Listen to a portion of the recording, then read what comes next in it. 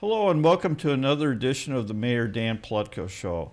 I'm very pleased to have as my guest today a new member of our Dearborn Heights family, Major Jim Irvin, who is affiliated with the Salvation Army on Warren Avenue. So, Major, thank you for being a guest on my show. Thank you for letting me come over. It's nice to be here. It's nice to get the opportunity to meet people in the community. And we are very pleased. So often, the Salvation Army has done a lot of assistance to our residents in the metropolitan area. You do such great work, and I think we probably ought to give a little background, because the Salvation Army has a couple different roles that it sees that it plays. And can you describe what those roles are and how you help the community, but also do a spiritual side to this? Sure, we'd be glad to. You know, most people recognize the Salvation Army here in the United States as a large social service agency. They'll recognize us for our thrift stores. Oftentimes people associate us with the red kettles at Christmas time, and that's certainly important, because without that funding, we can't do what we do throughout the year in terms of helping people, whether it's helping with utilities, keeping their lights and the heat going, whether that's helping with food or emergency shelter. All of that is funded through our red kettle drives at Christmas time and through donations of people that help us throughout the year. What oftentimes eludes people here in the States is why we do what we do and what our origins are. We actually do this because we are a church. We are part of the Universal Christian Church, meaning universal, worldwide. We are part of the church around the world. We actually had our starting in 1865, so 151 years ago in London, England. Our founders were William and Catherine Booth. William was an itinerant Methodist minister. And if you recall your history around the mid-1800s, of course, in this country, we were going through the Civil War. Elsewhere, we were going through the Industrial Revolution, and so there really wasn't that middle class that you and I now know and enjoy so much. There were two classes. There were the wealthy and the shop owners, and then there were the laborers. And quite frankly, there was a huge divide between. And William found that a lot of the people that he was ministering to were coming out of that working class, but simply didn't have enough funds to even put a roof over their heads. And he felt compelled to do something about that. And at that time, the Methodist Church wasn't quite as involved, didn't want to go quite as far as he did. And he said, you know, I get that. I need to do something separate. And so he said, I'm going to break away, and I'm going to do what I feel God is calling me to. Never in his wildest imaginations did he think that he would start his own church. Never did he think that he would wind up with an international organization. But here we are, 151 years later, in 123 countries around the world, doing social services. Our motto is heart to God, hand to man, and that's what drives us to do what we do. We really believe with all of our hearts, if we're going to be the people that God has called us to be, it's impossible not to help our neighbors. It's impossible not to hand out that cup of cold water in His name. And so that's why we do what we do. We would never say, oh, you're hungry, come on in. Let me have a word of prayer with you, and while we're praying for you, I'll have my staff load your car with groceries. We would never say to somebody, well, your lights aren't on, come on in and let me pray with you, and while I'm praying and reading scripture with you, I'll have my staff call the utility companies, we'll get the lights turned back on.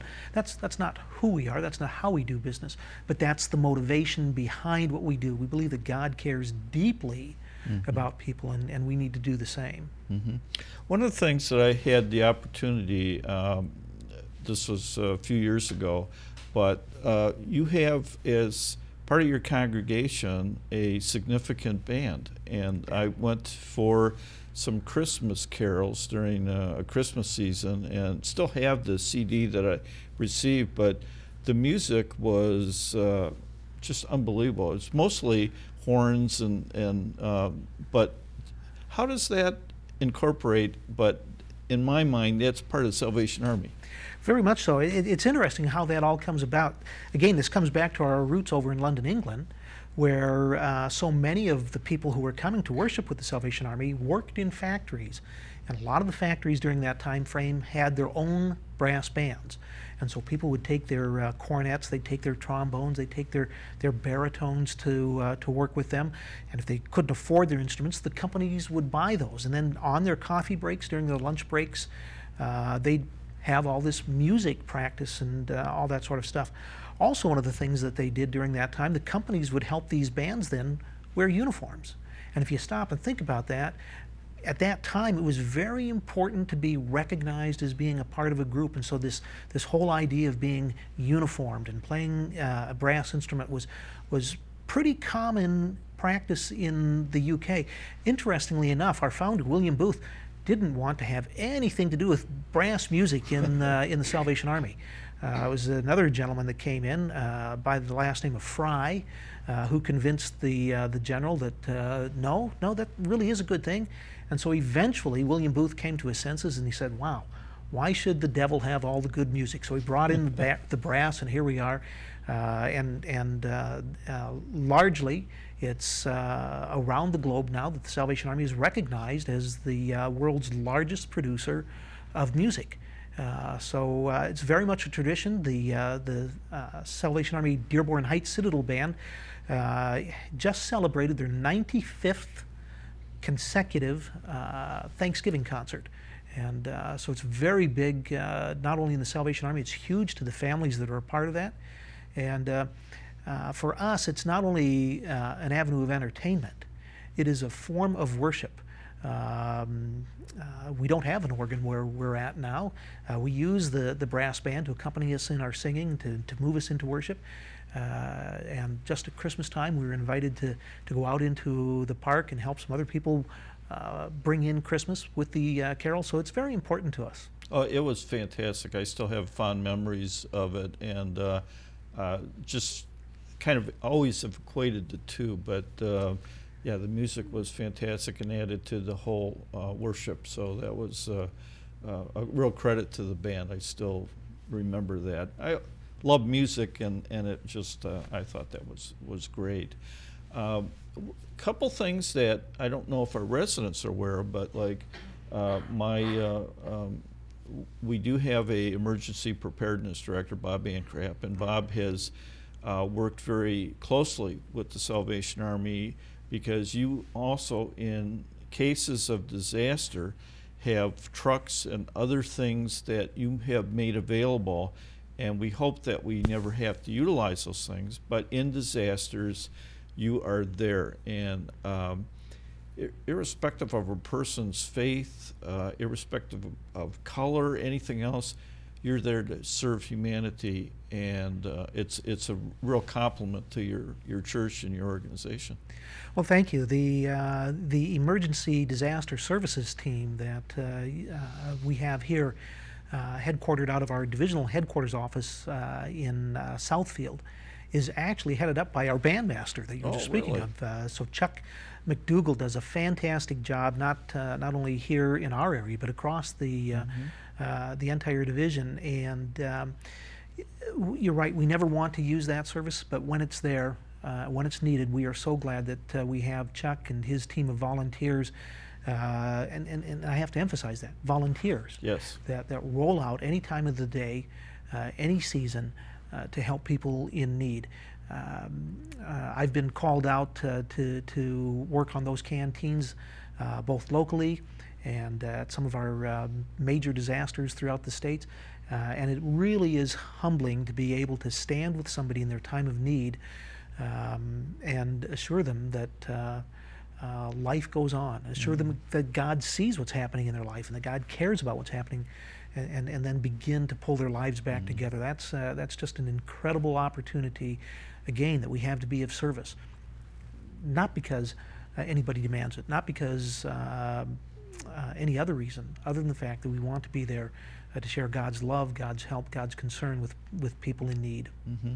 And we're kind of outside the season, but I always encourage people to contribute to the Red Kettle Fund. And I know from about Thanksgiving to Christmas, you do a lot of fundraising And I've participated in some of it. In fact, on my desk, I still have a little red bell, kind of a miniature one that, Yes. that I received, and very honored to have that on my desk. But we remember that originally, when the Salvation Army decided to come in, a lot of people didn't understand the church, didn't understand the organization. Were a little bit, actually, some of the people were kind of reluctant to have the Salvation Army came in. And those of us that had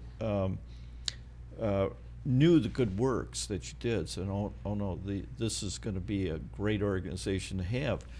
And I have, even though there was, I just been on either the city council or mayor for a long year, so I know how some of this all developed. Yeah, right. But no one has ever said anything but a good word to the Salvation Army, and we're so pleased that you're part of the Dearborn Heights family because of all the good things you do. I know that you run summer programs through the church, a lot of things, and you open that up to the community, and it's just great, all the different programs you have there. We have a tremendous staff that work hard. You know, my job is easy. I get to dress in this uniform and look handsome and go out and promote the Salvation Army.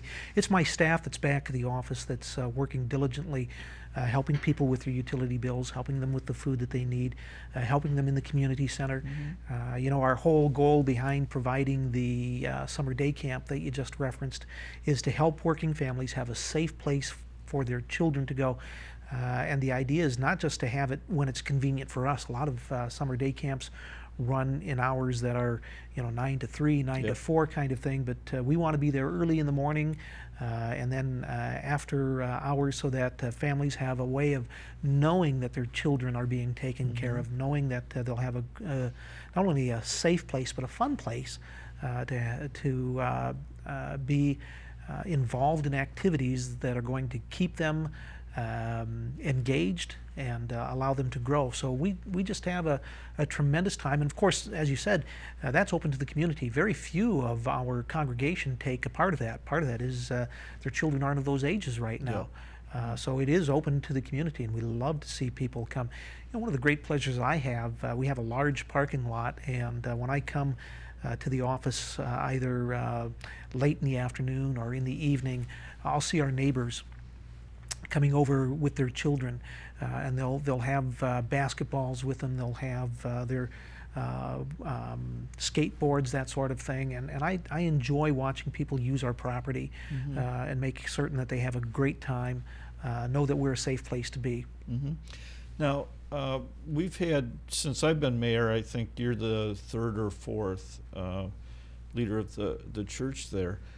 So you travel around. We learned prior to the show that you're originally from Winnipeg. I am. And so how did you get from Winnipeg to Dearborn Heights, Michigan? Actually, my family's from Winnipeg, and I came down to the States, probably 76 was the first time that I came down to the States, and then I went back to Toronto to go to school. While I was here in 76, my wife and I were married. My wife is from the States. We went back to Toronto eventually. Actually we went out to Calgary first. I was an engineer in those days. And funny story, when we went out to Calgary, my wife, coming from the States, said, you know, where we're going, it doesn't get too terribly cold, does it? And I said, well, yeah, it does. And she said, it doesn't stay cold for very long, does it? And I said, yeah, it does. And she said, so why are we going? Remember, I was an engineer in those days. I said, to make money. She said, okay, that's fine. We'll be fine. So we moved out in October. Calgary in October is gorgeous. It's wonderful. But December 1st, it dropped down to minus 40. Stayed there until January 1 when we had a heat wave and went all the way back up to minus 39. So she wasn't very impressed. But that whole time, we were involved with the Salvation Army as our church. She was a school teacher. I was an engineer. And eventually the company that I was with asked me to move out to Toronto, and I was heading up a brand new product. We were rolling out a new product that the world had never heard of. It was called, are you ready for this? Yep. It's called email. So, unfortunately, that's how old I am. And while we were doing that, we were working with the major banks, major corporations in Canada and around the globe. And during that time, my wife and I both felt that God was calling us to do something different with our lives. And long story short, we wound up coming back to the United States. Both my wife's parents and my parents were Salvation Army officers at the time. We wound up entering the training college for officers in Chicago. And from that time, we've just been moving around the central 10 United States area and have never worked longer hours, never worked harder, never been paid any less or enjoyed anything more than what we're doing right now. That's great. That's great. I must ask you on temperature because oftentimes I'll listen to CKLW and there's a Canada uses a different thermometer that we do. So I think today they announced it was 8 and it was going up to 10. Right. And here we would say 50 degrees. So when you were saying minus 40 or 39, you're talking Celsius. Celsius. But okay. here's the good news or the bad news. At minus 40 Celsius and minus Fahrenheit meet. And after that, they kind of separate again. So minus 40 in anybody's temperature is cold. Yes, I agree. I think it's 32 degrees. Everything meets, and then it's positive and negative. Yeah, and that's one of the things because I have numerous employees who, since we're so close to the border, that either were Canadian, had one or both parents Canadian. So there's a lot of Canadians ancestry, if you will, but. Luckily, the language is the same, and I find it interesting when I listen to the CKLW. There's articles that Canadians don't use, and so they'll say, "I'm going to hospital," rather than here we would say, "I'm going to the hospital." They drop that. It's like, and it's kind of redundant. Or not redundant, but kind of an extra word that you don't need. Quite frankly, it still throws me off. Even when I write, I'll write the way that I speak, and so I'll say I'm going to hospital to visit somebody, or I'll ask people if they'd like a coffee. I think here you'd say, "Would you like a cup of coffee?" Yeah. And, so yeah, there are things like that Little that throw me off. subtleties, but it's not impossible, and it's just Canada's a great place to visit and great people, and I've always enjoyed all my time that I've spent up in Canada, and mostly vacation time. It's been great. There are times I must admit that my ASL, American as a Second Language, is weak and it gets me in trouble. But by and large, we're pretty much the same. The people that I work with, my staff, the people in our congregation will say that there are still a few words that I don't say quite properly, and I always remind them to be patient, that we'll get the victory yet, and one of these days the United States will realize just how important Canada is, and when we take over your country, you'll be fine with it. Well, it's so great that they have such a neighboring community, and even though one needs to get through customs to get through, but quite frankly, there is so much in common that it's just unbelievable.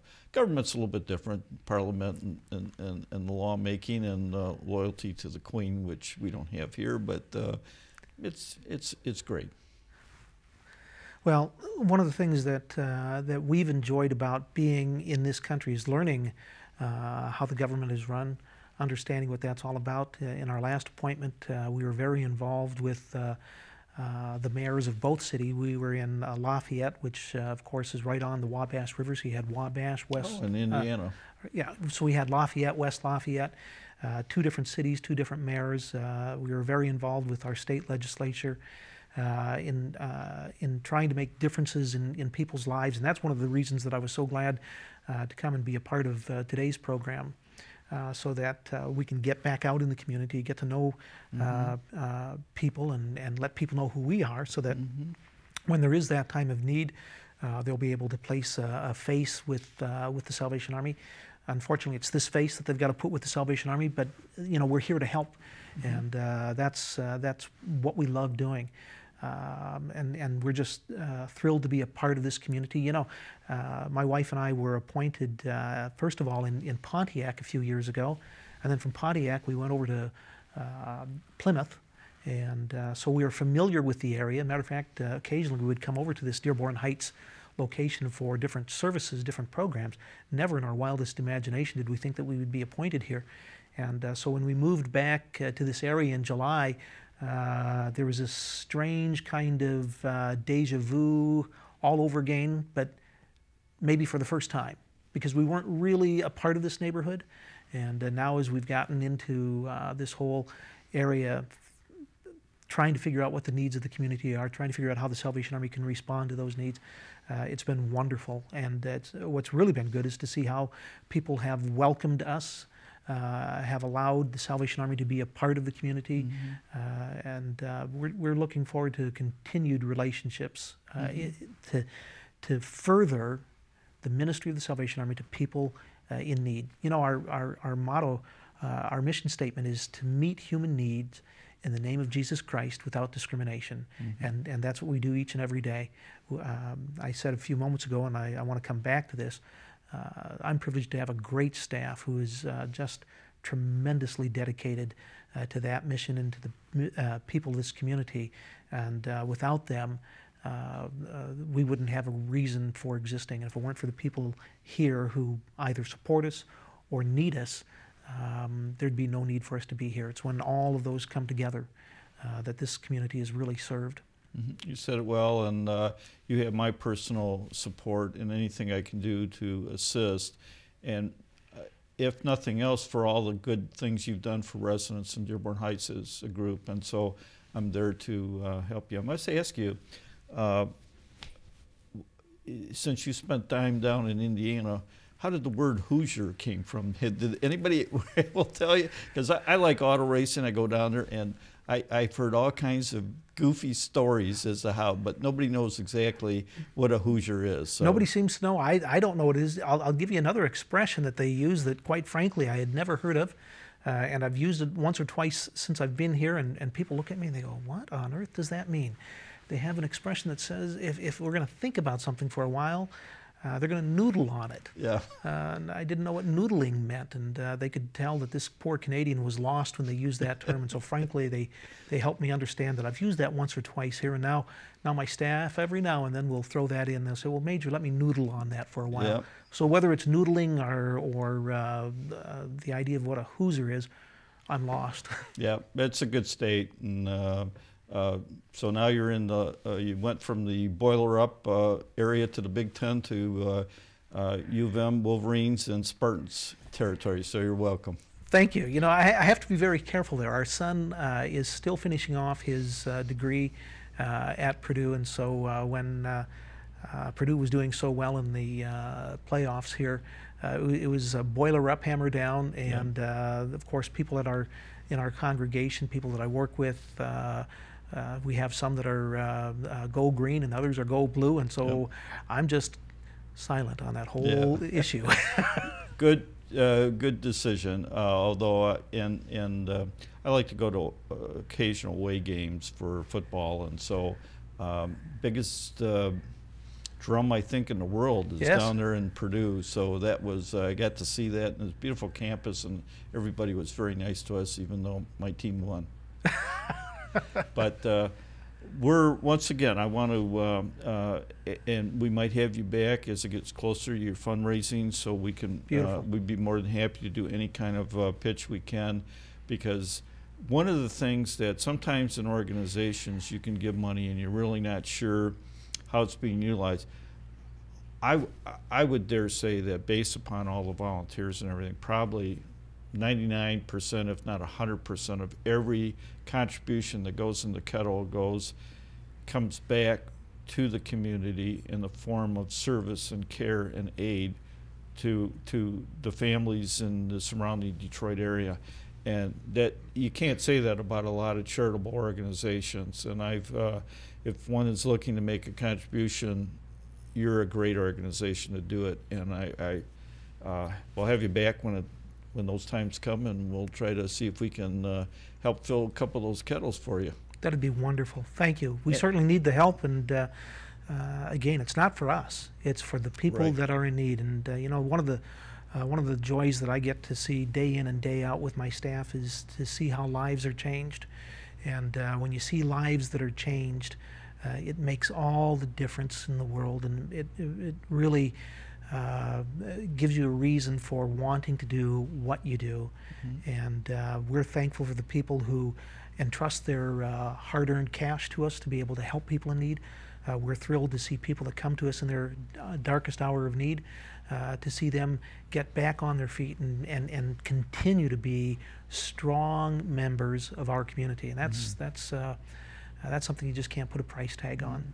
Well, Major Jim, welcome to our Dearborn Heights family. We look forward to working with you on great projects that will be to the benefit of Dearborn Heights residents. And to our audience, thank you for watching another edition of the Mayor Dan Pletko Show.